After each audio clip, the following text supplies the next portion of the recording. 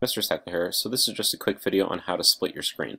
So what you're going to do is you're going to drag your mouse up to the taskbar and you're going to click in the gray space up here.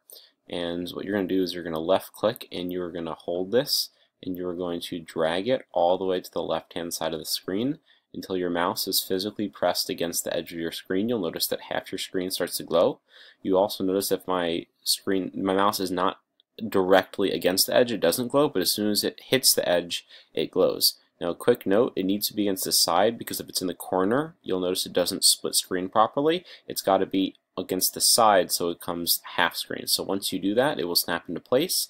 And to get the other side of your screen on the other half of your screen, what you're going to do is you're going to left click on the new tab, or you open up a new tab, and you're going to drag that tab out so that you have this new tab over here, and then you're going to drag this tab over to this side to make sure your mouse hits the edge, and you're going to let go, and then that you've successfully split your screen.